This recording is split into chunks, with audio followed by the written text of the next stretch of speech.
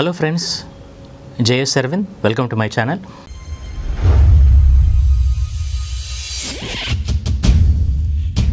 ఈరోజు మనం news reading ఎలా చేస్తారు? మీరు రోజు టీవీ ఛానళ్ళు చూస్తూనే ఉంటారు, న్యూస్ రీడర్స్ న్యూస్ చదువుతూ ఉంటారు, కానీ దాని వెనకాల ఏం జరుగుతుందని చాలా తక్కువ మందికి తెలుసు.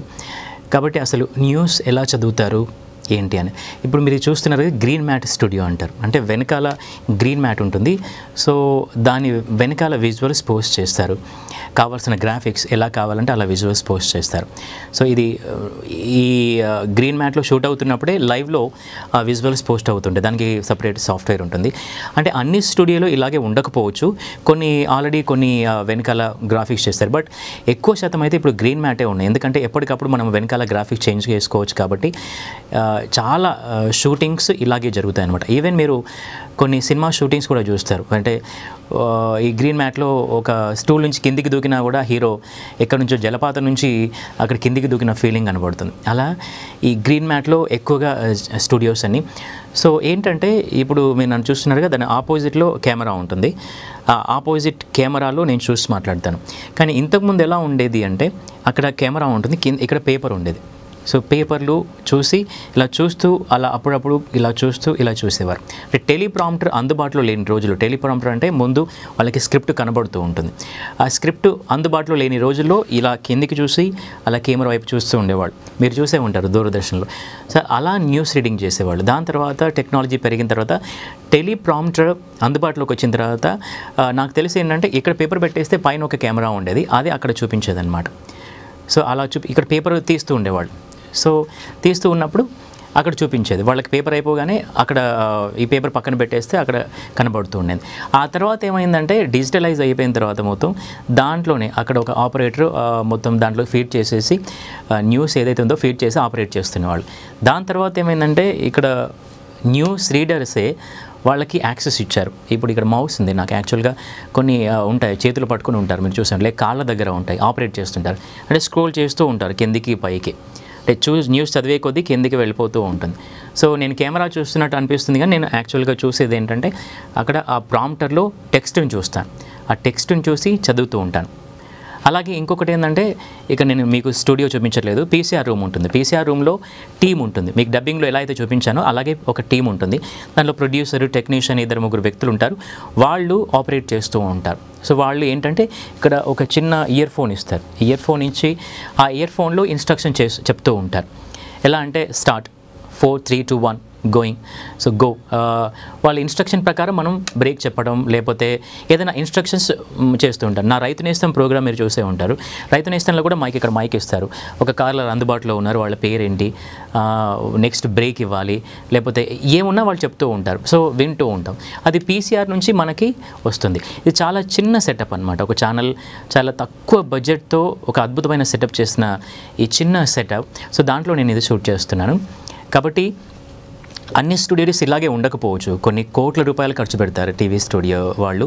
కాబట్టి టెక్నాలజీ డిఫరెంట్గా ఉంటుంది. బట్ ఏదేమైనా సరే ప్రాసెస్ మాత్రం ఇదే. మనకి కార్ అది బెంజ్ అయినా దాని తర్వాత నానో అయినా ప్రాసెస్ ఏదైతే ఉంటుందో అదే ఇక్కడ కూడా ఇదే ప్రాసెస్, రైట్? సో ఇక్కడ ఎక్కువగా వెనకాల గ్రీన్ మ్యాటే ఉంటుంది. దాని తర్వాత ఇక్కడ ఈ మైక్ ఇస్తున్నప్పుడు రికార్డ్ అవుతూ ఉంటుంది, అక్కడ చూస్తారు, రైట్? సో టెలిప్రాంప్టర్ అక్కడ ఎదురుగా కనబడుతూ ఉంటే న్యూస్ రీడర్స్ చదువుతూ ఉంటారు.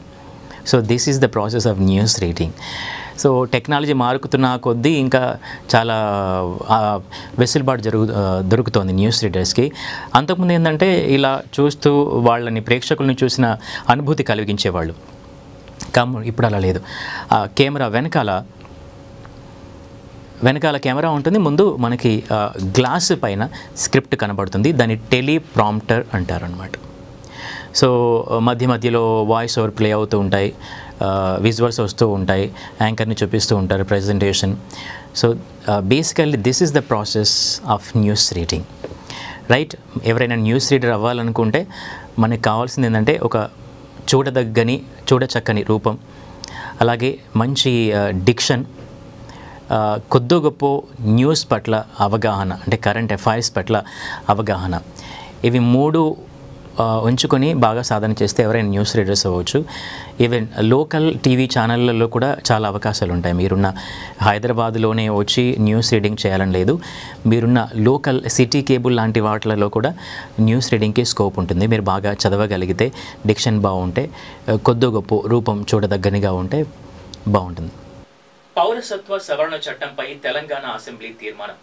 దేశవ్యాప్తంగా అలజడికి కారణమైన పౌరసత్వ సవరణ చట్టం సవరించాలని కేంద్ర ప్రభుత్వాన్ని కోరుతూ తెలంగాణ శాసనసభ తీర్మానం చేసింది. ఒక వర్గానికి చెందిన ప్రజల్ని మినహాయించడంపై సభ ఆందోళన వ్యక్తం చేసింది. ఎన్పీఆర్, ఎన్ఆర్సీ వల్ల జరిగే నష్టాల నుంచి తెలంగాణ ప్రజలను కాపాడడానికి అవసరమైన అన్ని చర్యలు తీసుకోవాలని రాష్ట్ర ప్రభుత్వానికి శాసనసభ విజ్ఞప్తి చేసింది. తెలంగాణ బడ్జెట్ సమావేశాల చివరి రోజు సోమవారం అసెంబ్లీలో ముఖ్యమంత్రి కేసీఆర్ సిఏఏ, ఎన్పీఆర్, ఎన్ఆర్సీపై తీర్మానాన్ని ప్రవేశపెట్టారు. బీజేపీ మినహా రాజకీయ పార్టీలన్నీ తీర్మానానికి మద్దతు తెలిపాయి. తీర్మానంతో పాటు ఎన్పీఆర్ను రాష్ట్రంలో అమలు నిలిపివేస్తూ జీవో విడుదల చేయాలని ఎంఐఎం, కాంగ్రెస్ డిమాండ్ చేశాయి. పురపోరు వాయిదా. సుప్రీంకోర్టులో ఆంధ్రప్రదేశ్ ప్రభుత్వం పిటిషన్. స్థానిక సంస్థల ఎన్నికలను వాయిదా వేస్తూ జారీ అయిన నోటిఫికేషన్ను రాష్ట్ర ప్రభుత్వం అత్యున్నత న్యాయస్థానంలో సవాల్ చేసింది. ఈ మేరకు సోమవారం నాడు దాఖలు చేసిన పిటిషన్లో రాష్ట్ర ఎన్నికల కమిషనర్ ఏకపక్షంగా ఈ నిర్ణయాన్ని తీసుకున్నారని పేర్కొంది. ఎన్నికల ప్రక్రియ మొదలైన తర్వాత అసాధారణమైన పరిస్థితుల్లో మాత్రమే, అది కూడా రాష్ట్ర ప్రభుత్వంతో సంప్రదింపులు జరిపిన తర్వాత మాత్రమే ఎన్నికలు నిలిపివేయాలని 2006లో సుప్రీంకోర్టు తీర్పు ఇచ్చింది. మత్తుపెట్టాయిలో భారీ మొత్తం విత్డ్రా చేసినట్లు తెలుస్తోంది. కాగా నిరసనలని అడ్డుకోవడానికి విచిత్రమైన, అనుచితమైన పద్ధతులకు పాల్పడుతున్న ఉత్తరప్రదేశ్ ప్రభుత్వం నిరసనకారుల ఫోటోలు, అడ్రస్లతో పోస్టర్లు అతికించిన విషయం తెలిసిందే. అలహాబాద్ హైకోర్టు ఈ పోస్టర్లను వెంటనే తొలగించాలని ఆదేశించింది. ఇప్పుడు ఉత్తరప్రదేశ్ ప్రభుత్వం ఆ పోస్టర్లను తొలగించడానికి మరింత సమయం కావాలని కోర్టుకు విజ్ఞప్తి చేసింది. Friends, this is JS Arvind. Please subscribe to my channel, like, comment and share.